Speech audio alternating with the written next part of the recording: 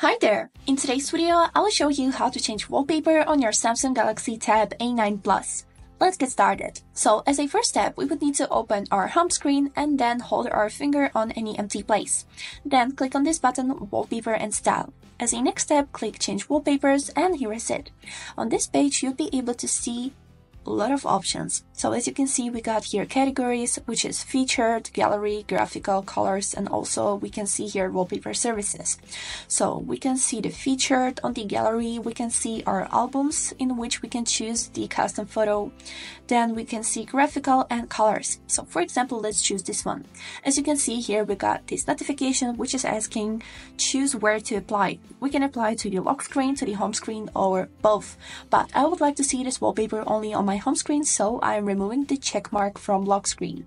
Now we click next, and then we can see the preview how the wallpaper will look. Now we can also zoom it in or zoom it out, and then we click done.